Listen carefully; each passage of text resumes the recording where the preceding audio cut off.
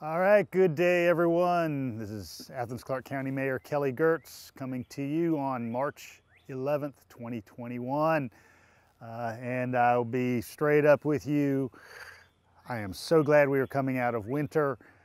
It is not my favorite time as the sun gets dim and we have so many of those dark and rainy days. It is not good for my heart and my mind. For many years, I had an uncle who lived in Miami, and so a standing week on my calendar was to get the heck out of here and get down there where I could get a little bit of relief. And fortunately, nature is bringing us that relief right now here in Athens, Georgia, as we're getting longer days and warmer weather. And so I hope you and your loved ones and your neighbors and your family are all enjoying this as much as I am. I was listening to the radio this morning and the announcer noted that here on March 11th, 2020, the World Health Organization declared that we were in fact in the middle of a pandemic.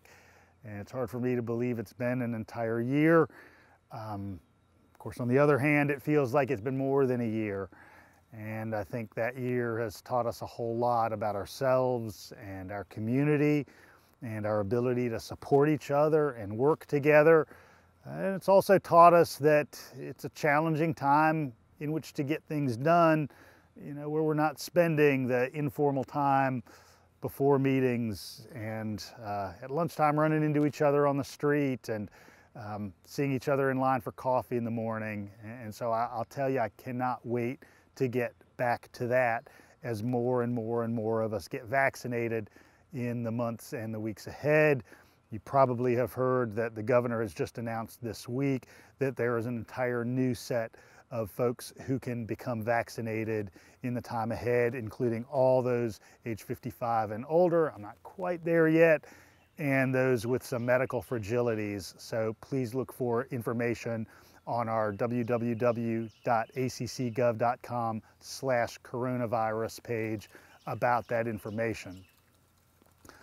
We are also warned this week to know that the American Rescue Plan Act has passed both houses of Congress and will be on the President's desk on Friday. And so as we understand it, Athens-Clarke County will be receiving 2 deliveries this year and next year in the total amount of about $60 million. And these funds have to be spent in some designated ways. And I will be suggesting to you, the public, and to our county commission and to our staff that we be really thoughtful and focused about how we spend these funds. We don't want to relive one of those 70s or 80s shopping spree game shows where you see somebody running down the aisles, grabbing Cocoa Puffs off the shelf by the armload. I'll be suggesting that we spend these funds in a way that really creates foundational supports so that the dollars spent today have an impact a decade from now in a way that is truly going to make us resilient and more resistant to the challenges that we know we're going to face year in, year out. And so what I anticipate is that we are going to have some navigator supporters for you as a household and for your business or your operation so that you too can best access the funds that flow not only through the unified government, but from the state and from the federal level as well. We need to make this money count in a real solid way that's going to be structurally supportive. I want to mention a couple of things that you're going to be seeing in the weeks ahead as well. You may have heard that we do have some modest scale, small tens of thousands of dollars grants that we are going to be providing to nonprofits. And the deadline for that grant money is the 19th of March.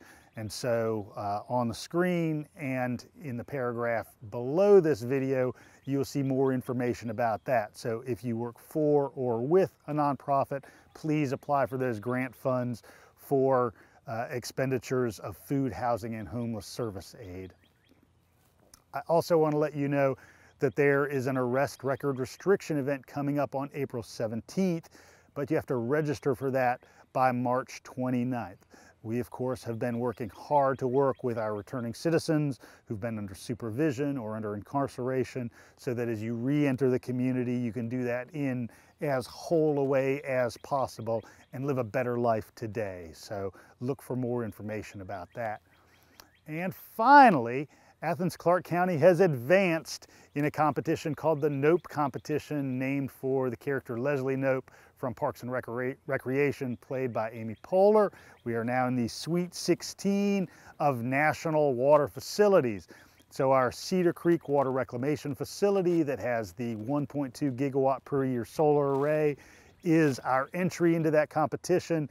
And so I would ask you, as a member of the public, to make sure we get from the Sweet 16 into the Final 8, the Final 4, the last 2, and into the winning bid for that competition. And so you'll see more information on the screen and below. Can't wait to see you out on the street in the weeks ahead. I'm hoping for the best for you and for all of us, and I can't thank you enough for being such a great part of the Athens-Clarke County community.